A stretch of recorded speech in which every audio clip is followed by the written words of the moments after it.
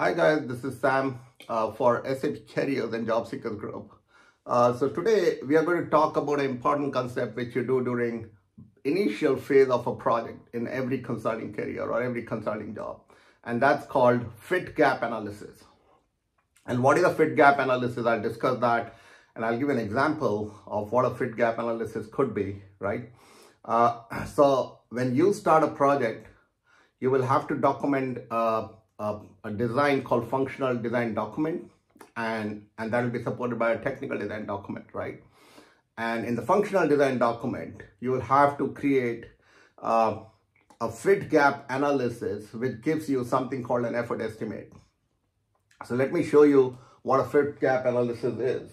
So let's say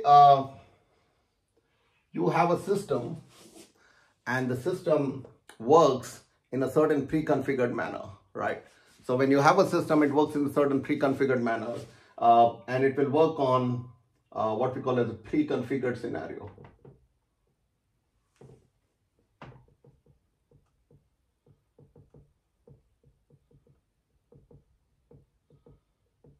Right?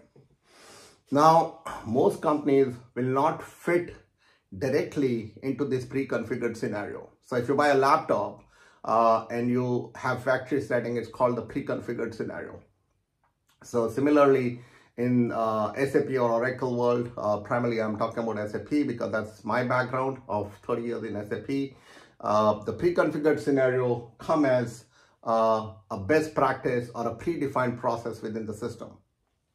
Now when you talk to the client, we will try to map this pre-configured scenario to the client portal. So this is the pre-configured scenario and this is the client scenario, right? So what happens is, now if you see, this is not 100% overlapping the client scenario. So this area which doesn't meet the requirement for the client is called a fit gap analysis, because essentially it's not fitting 100% into the pre-configured scenario given by the vendor. So how will we get to this pre-configured scenario change to what we call as the fit gap analysis, right? So let's look at that.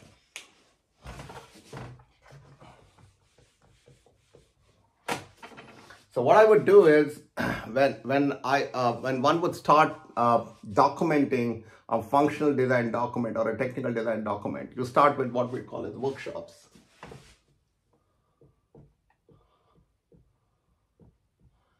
So in the workshops, I told you the pre-configured scenario is called the best practice.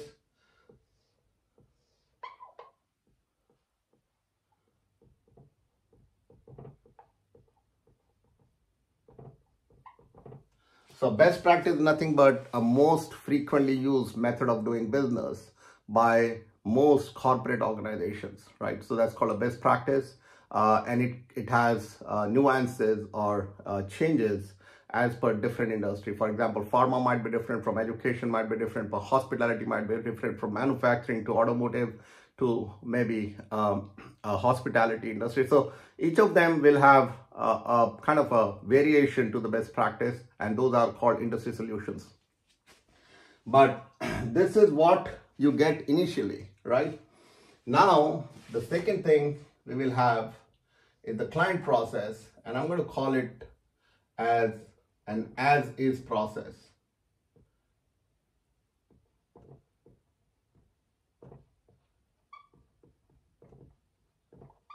So this is called an as-is process. This is called the best practice.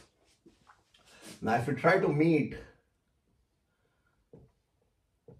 so we're trying to fit the current process into the best practice for SAP in this case, right?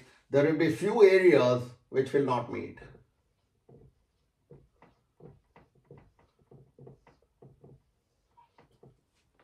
So these are called configuration areas, and these configuration areas will give you additional effort estimate.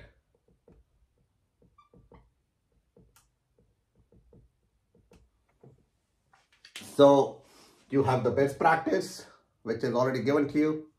You have the as is process, and then you have the effort estimate, which is the differences between the as is and the best practice. And this is also known as the to be process.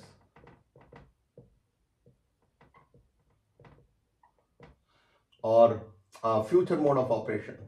So the to be process will include, so if I call this as A and I call this as B, so this will include A plus B, both. So it will be a combination of A and B both.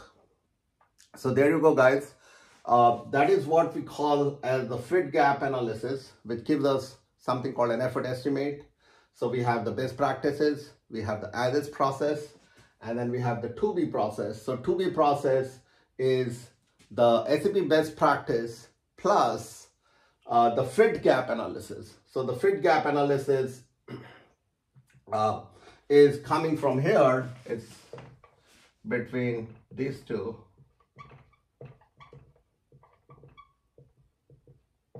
These are components which you cannot use and you need to do extra effort in order to make it work, right? Let's quickly look at an example. For either of you, I'll take either a sales or a procurement process. So let's take a procurement process. So you have requirement gathering.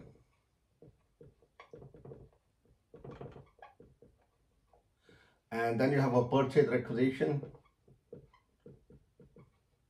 Then you have a purchase order. Then you have a good receipt.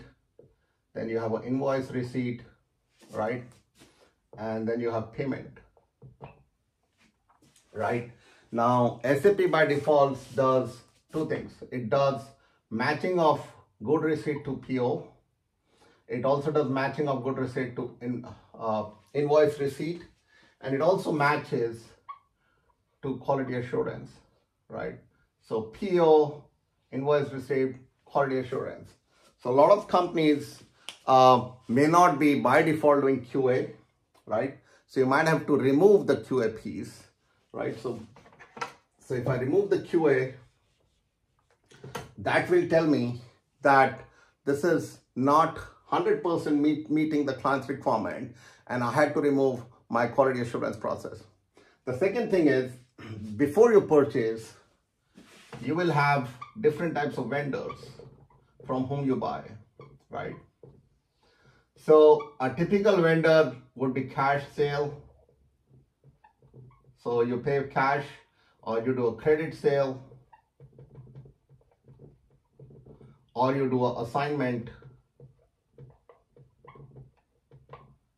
sale.